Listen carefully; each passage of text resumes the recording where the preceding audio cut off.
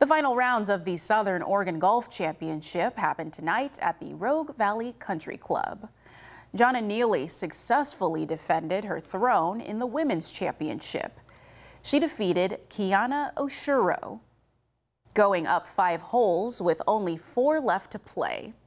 Kevin Klabundi now has his baker's dozen as he wins the Seniors Championship for his 13th career win.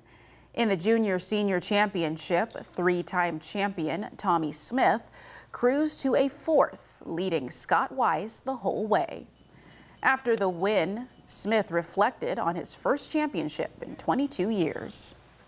There's just a lot of good players. You know, in a match play tournament, you're not guaranteed anything, and so every year it's a challenge, and every year there's good players. It's a difficult tournament to win.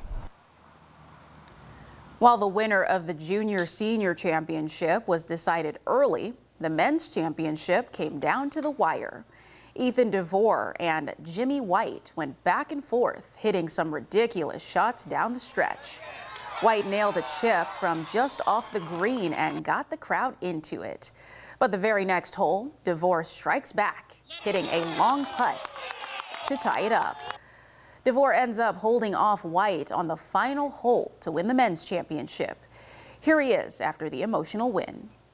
You never really want a left to right bender that breaks about 1.5 cups to win, but just got up there and hit it. I don't think it's set in yet because I have no emotion. I'm just like, this is surreal. So DeVore says having his friends and family there helped him step up in those big moments.